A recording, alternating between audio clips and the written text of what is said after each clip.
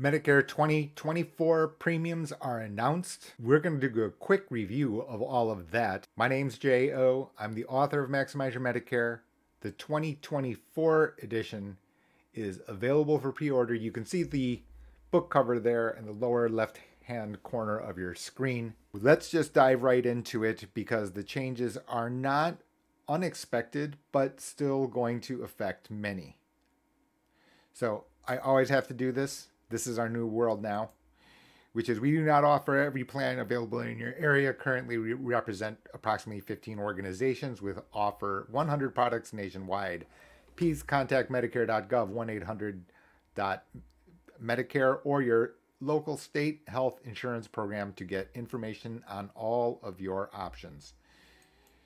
The strange thing here, candidly speaking, is that today's broadcast is not trying to sell you anything. For that, if you want to have Medicare guidance, info@gh2benefits.com.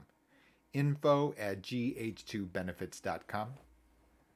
You will have to reach out to me. We don't make outgoing calls, to be candid with you, because there's so much controversy about the marketing end. The way that we keep away from the line is don't even come close. That's my only possible approach. So here we go. This is the CMS, cms.gov, which is the federal website for Medicare, Centers for Medicare and Medicaid Services. There it is. 2024 Part A premiums and deductibles. So here, let's just, we've got a lot of, this is how great we're doing, etc. Here it is, 174.70 for 2024. That's your bottom line. Right? It's about a 6% increase. $10 a month, basically $9.80, if you will. You can see it there on your screen. The deductible will go to $240, right, which is higher by $14, as you can see. It was $226. It is now $240. In addition to that, what you have down here is, well, for example, you'll see IRMAA table here. So, as many people know, I am a education fellow at the Alliance for Lifetime Income, which is essentially a think tank. And basically, let's see if we can find it here.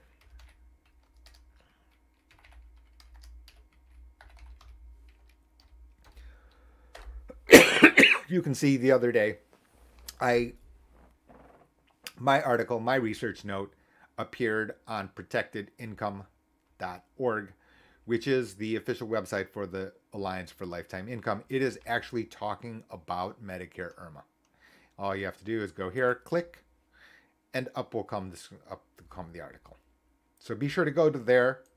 It's all on gh2benefits.com. You can see, very importantly, you go to the education and recent posts, you can see the crazy number of posts here. Only something like 70 pages worth of all at that pace. Pretty nutty stuff. So let's just go back here to the CMS because we're not going to take too much time here today, but I did want to review this for you. Let's see if the hamsters can get going a little bit quicker. There we go. No. So you can see that IRMAA is, these are the effects of IRMAA, right? That's the amount, and this is what your bottom line, right? Remember, IRMAA is calculated using your taxable and modified adjusted gross income, which is a special version, which is discussed in that article, and possibly higher premiums. So what you have here is, there are some nuances here, so that if you are this presumes married filing jointly. This is married filing separately. You may have very private reasons for that. Okay. These are the deductibles and Part A deductibles and etc. It is going from 1600 to 1632. Remember, this is by benefit period, not by calendar year. Okay. And you can see slightly higher here for skilled nursing facility. It doesn't really change things, right? Which is that Medicare Advantage will have a separate schedule. Medigap, these costs are paid. In most cases, there are a few cases where that is not the case. Okay. You can see here that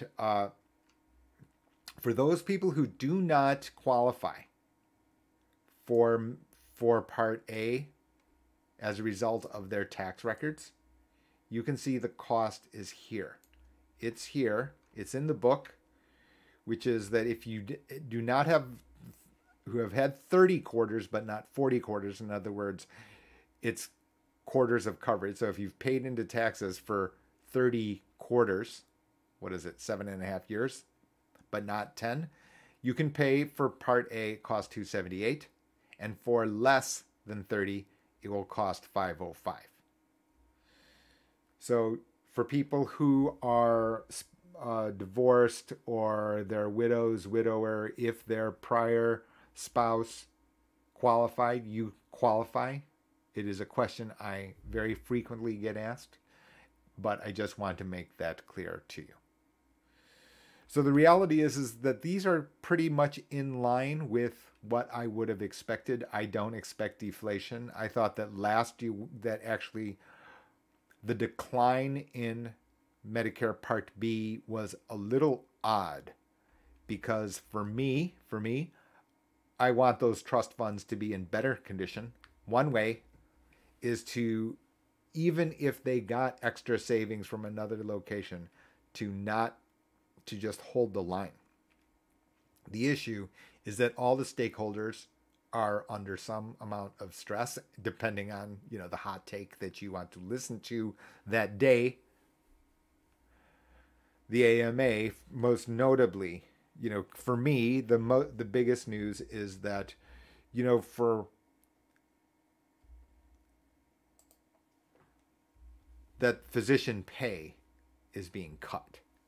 And this I find to be, difficult, very difficult. So let me just see here. I just need to make sure. Yep. Okay. I was looking at my other computer to make sure they're broadcasting away. When you're the production department and hitting stream, it's more than a little bit nerve-wracking.